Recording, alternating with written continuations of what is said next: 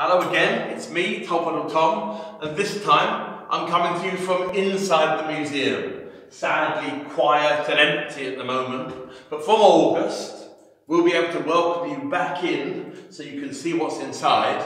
And obviously the museum tells the story of the Tolpuddle Martyrs, their arrest, their trial, the transportation, and their return, their triumphant return back to Britain. And it tells the story of James Frampton, the local magistrate and landowner, who was so adamant he would not tolerate trade union activity in his area. He was prepared to go to all lengths to prevent this happening, to frame an unjust trial. And among other things, we've got these letters here. These letters from Thomas Warren, Reverend Thomas Warren, the Vicar of Tolpuddle. Now these are quite a recent acquisition in the museum, and we're really pleased to have them. Now, Warren has always been a key part of the story. George Loveless actually wrote about the role of the church on his return in his book, The Church Shown Up. And in particular, it was the kind of his lack of moral fibre, the fact he actually betrayed the martyrs. So Warren himself had earlier actually promised the martyrs that he would support their claim for fair wages, but at the trial he denied ever having made such a promise. He basically did what Frampton and the landowners told him to do.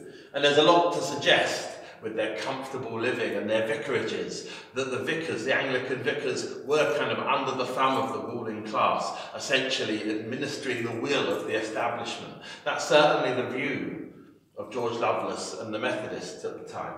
And we knew that Warren was a kind of a traitor, and in a sense, there's something worse about someone who's supposed to be a moral guardian, a moral guide, who actually turns out to have no moral backbone, no integrity whatsoever.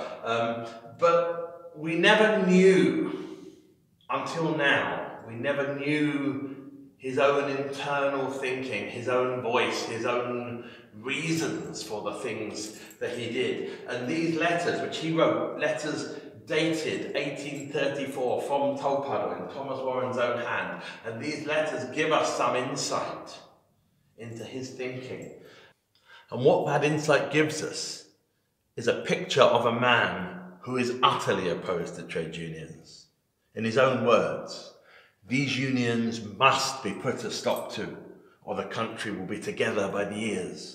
So he's going beyond just the Tolpuddle story. He is seeing this as the beginning of a movement. So it's not just the trade union movement itself that looks back and says, this is the birth of modern trade unionism. We see that the landowners, the squirearchy, the church, see it as the same. They see that this is the beginning of a vast social and political change taking place, and they're frightened.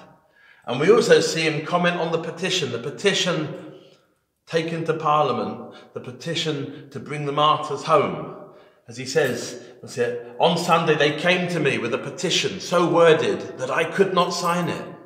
Last night they came back and broke every pane in my downstairs windows.